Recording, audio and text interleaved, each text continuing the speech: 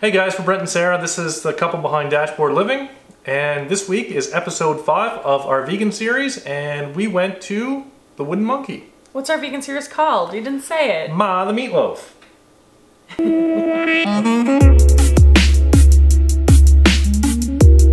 Ma!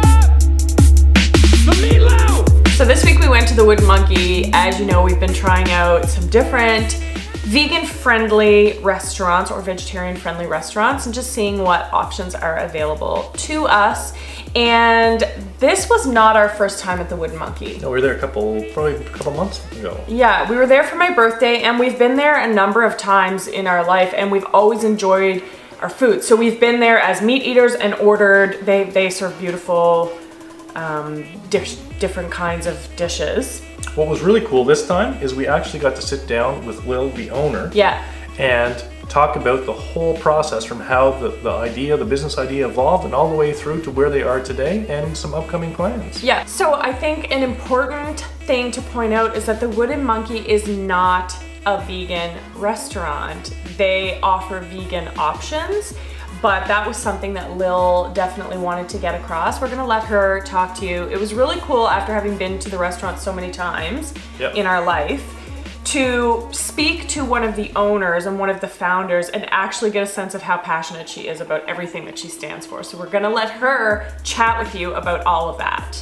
But we will tell you briefly what we had. I had the lentil burger. And you guys, it is probably the best lentil burger I think I've ever had in my life. No, it's the first lentil burger you've ever had in your life, isn't it? No, I've had lots. Oh, but I was gonna say, I would say, because I had a bite of his lentil burger, I had the rice bowl and I really, really loved it too. Interesting fact, this rice bowl is really the first time I've enjoyed tofu that wasn't fried in pad thai in my life, because it comes with like a marinated crispy tofu, which was delicious.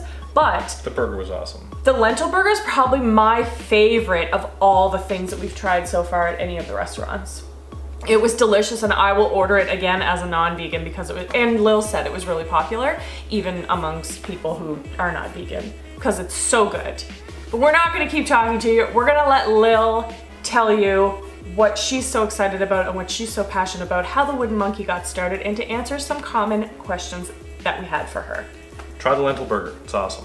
My name is Lil McPherson. I'm the co-owner and founder of the Wooden Monkey Restaurant. How did you get started? Well, that's an interesting story. It was probably about 13 years ago. It was September 29th,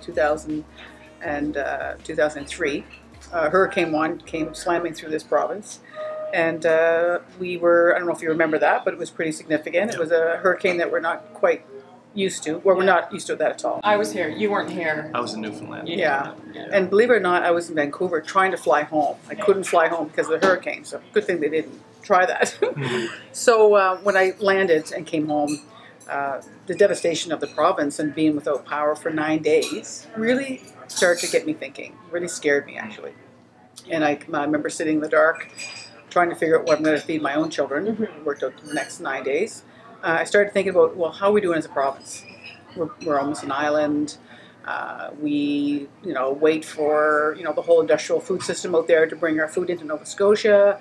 It's like 95% of our food comes from away. And before that, I did a lot of studying on the food system, and it's sort of been like that for the last, probably since I got pregnant, basically. It started changing for me, and I'm not a hippie or anything. I mean, nothing wrong with hippies, but people think that, but it's actually, I was really always interested in a healthier food system, not healthy food from healthy animals and healthy vegetables. So that whole thing sort of came all to a head, and it was a perfect storm. And I started to also study about climate change, and I knew in my gut that this was a climate change storm. When the waters get warmer, the storm gets stronger, and you're seeing this more and more. And so I decided, what can I do? And I was a waitress, and I worked in the restaurant business my whole life, and went to the farmer's market and did all that. And I just said, I'm so scared now. Seriously, it shook me so much. I thought we have to do something. We have to rebuild the food system back in Nova Scotia so we have food security. People don't even know what that word means. And healthy food, and build up the local economy, and make us healthier. It's all these things, and it's a pretty big story that way. But started to come into play, and I was just said, okay, well, I know the restaurant business, so I'm going to open a restaurant that focuses on the system and the life that I want from myself, my children, and your children, and everyone. And so that's how it all started. If this is going to go exactly the way that you always dreamed, what's that vision?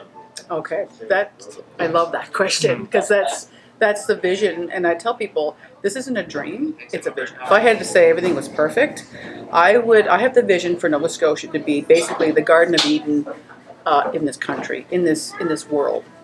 I've been very also blessed that Monkey has completely changed my life, and I've been to world conferences, United Nations conferences, 3 of them, and I know now and in the future, people will be looking for places that are green and clean and pristine and healthy. So we are the perfect size. So I would like to transform Nova Scotia into the Garden of Eden province, where people are like, wow, you have to come to Nova Scotia. All the restaurants are growing local food and eating local food. Cancer is down. It's great. People are healthier. What's going on? And that's true food security for me, because local food tastes so good. To be self-sufficient, to be healthy, to have a really strong economy for our agricultural people, we can nail it. If somebody's wanting to make a change, like they feel like they know something's not quite right, and they want to start somewhere, but they feel overwhelmed, where should they start? I think people come in all the time that want to make a change, and a lot of it's driven by health, because people will mention that. I've been in this business for probably 40 years, and I've been serving food for that long, and never my whole life ever seen so many sick people coming into this restaurant. And all the chefs, everybody talking about it, gluten-free, sensitive, and celiac, and they're all coming in at 20, 25, 28, very young. So there's something going on. So that's a big part of change. And a big part of that story is what we're spraying on our food. That's a whole different, I'd love to get into that at some point, but anyway. Flour, sugar, and oil are the big ones. You can just try to stay away from white flour. It's a killer. It really is, and it's been dosed now with glyphosate, which is I could talk about that, but it's really quite scary, really horrifying actually. Glyphosate is a patent antibiotic, and they're using it as a desiccant now in Canadian wheat, and that's why everybody's stomach's blowing up. Because every time someone eats a piece of pizza, a donut, or a hot dog, or a bun, they're eating an antibiotic. And that's not known, and the reason why I know that is because I went on tour with one of our Canadian GMO scientists who was the head of the genetic department in Canada, federal, and he came out of retirement, French, beautiful man, and we did a cross-Canada tour, and I helped him do the East Coast. So I learned that, and I was like, oh my God. So it's not the gluten, it's the glyphosate, he says. So there's a lot to that. But yeah, try to get people, and organic's really expensive at some points, but just unsprayed, but yeah, try to get people to think about what they're eating. That's the big thing. It's like they can make a difference, and little. You're not going to turn the whole train around right away or the ship, but you can say, okay, I'm going to change my flour. Oils will kill you. Oils will heal you. So oil's a big one, and sugar. Maple syrup and honey. Awesome. Are there any misconceptions that you would love to clear up about the Wood Monkey? We're not vegetarian. Everybody thinks we're vegetarian because we win awards, vegetarian friendly, vegan friendly. Yeah. And the funny thing is, when I opened the restaurant, Christine and I said, okay, I don't want to split the family up. I want everybody to be welcome. So we need to have I'll tell you the story. One father came in one day and we had dinner with his family and he was leaving. And I just asked him how everything was. He goes, I love it here. You know why? I said, why? Tell me. He goes, well, he said, honestly, he said, I'm a meat lover. I love your burgers. I love beer. I love your pizza and I love my beer. Okay. My wife's vegetarian. My daughter, she's vegan. And he said, I was like, oh God, you're kidding me. He was really cute. He was like she had a disease, right? And my other son, well, he's fasting, But we all could come here. We all feel welcome here, and I thought that's why I don't want to split the family up. And so that's the thing. I would like to tell people that we're not, even though a vegetarian is awesome, and I'm almost myself. I love vegetarian meals, but we're not vegetarian. And there's a whole misconception about meat is so bad for the planet. It is. That meat is really bad. That meat is destroying the planet. But people, there's a whole new story which is about sequestration and farming. Huge. we can eat our way out of climate change. For me, the critical subject right now is food and climate change. And I was very proud to be one of the first presenters that were trained with Al Gore in Canada. There was 200 people that signed up. I was one of them, which is a really amazing experience. I've gone to 3 different camps with the team down in the States. And so I've seen a lot and really scared you of climate change.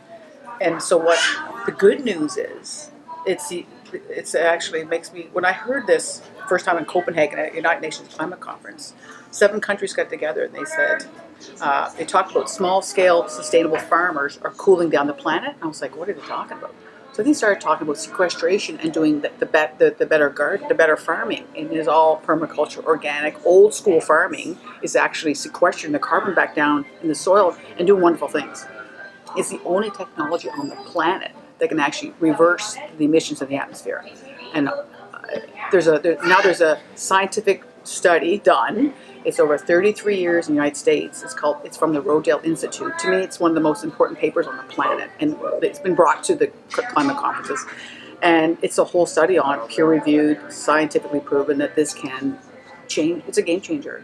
So the industrial food system is causing the emissions to go up in the atmosphere from cows to vegetables to everything, to monoculture, serious farming. Industrial farming is causing it, and the good system, the farming, small scale farming, is solving it.